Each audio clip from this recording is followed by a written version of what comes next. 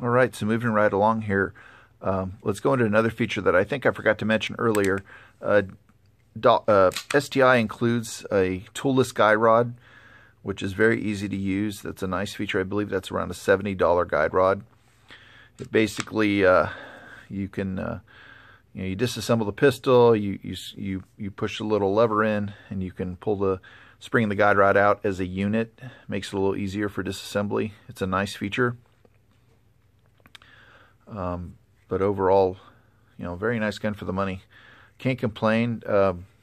STI does, which I think they do on all their pistols, but they polished the feed ramp here a little bit to a mirror finish. There is some lubrication on there right now, so it's a little bit dirty. But I just cleaned this, I believe, after a match, so probably a little oil residue. But like I said, this gun's run great. Can't say enough about it. It's very fun to shoot. It's an attention getter if you like going to a gun range or something like that, and you're going to get a lot of questions about the gun and what it is, and it kind of gets the oohs and the ahs. So people know it when they see it. That's a very nice pistol. I'm going to get a little more here now into the magazines of the pistol that they include. When you purchase one of these STIs, you get the nice benefit of the new style STI magazine. STI used to manufacture their own magazines. They were very tough. Some people, they would tune them to get them to work perfectly. Some people complained that they had issues. The new magazines, I will say, just from looking at them, they look like they're more consistent in their quality and manufacture when they're stamped. I think STI is hiring this magazine manufacturing out these days. So I believe Checkmate is the one manufacturing, but don't quote me on it. The new magazine, the two magazines they include, if you're in a free state, are 18-round factory STI mags. So you can see they're kind of polished, look like they've been in one of those stainless pin vats where they sit there and polish them in a big vat of material. Anyhow, it's the full 141 millimeter or 140 millimeter length for USPSA. So far, the only modifications that are out there that I found that work are to add capacity is the Terran Tactical base plate. I added to one. Terran's follower did not work with the 40, his new style follower, but I was able to bend his spring and get it working with the factory follower, and I can fit a reloadable 19 in the Terran modified magazine. Like I said, his follower doesn't work, at least from my experience. So disclaimer there, none of them worked in my 40s. They did work in the 9mm version of the mag, but that's another story.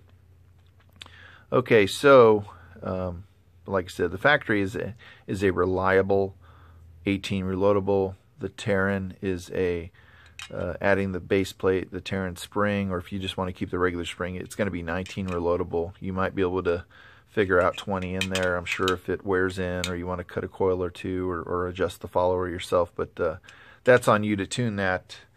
Going a little deeper here into magazines, I purchased a couple of the MBX magazines for the pistol, and I'll tell you what, for an out-of-the-box magazine, comes with your base plate, spring, the follower as a package, and of course the magazine body. So you get the complete magazine. They are kind of expensive, but you kind of get what you pay for. They hold 20 from the factory from MBX, and they're reloadable at 20. So you can slap it in the gun. It's not going to fall back out with 20 rounds in it. Some people get 21. These do not activate the slide release, which I don't mind because I don't plan to go into slide lock when I shoot with starting out with 21 rounds. I'm going to reload before I get there, usually at 19 or 20, so, or maybe even 18. But anyways, the MBX mag has been perfect. The factory mag has been generally perfect, and then of course the Terran spring and factory follower, Terran base plate has been perfect. So, like I said, there's some good magazine options out there. I use all three of these in matches.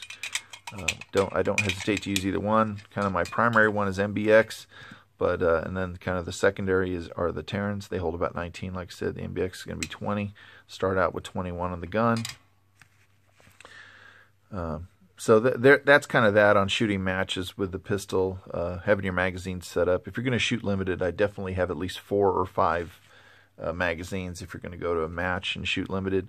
So if you can, your gun's going to come with 2. I'd go ahead and get a couple MBXs on the way, the 140s. But anyways, that's that. Anyhow, so if you have any questions about this pistol, please put them in the comments, or any concerns. Another small thing here I probably forgot to mention was that this gun, the new style STIs are flat topped. If you see, they kind of take some meat out of the top, which helps. The older style edges were round top, so that's a nice feature that they go ahead and mill off and make the top of the slide flat. I like the way it looks. I wouldn't mind if it was tri-topped even, but it's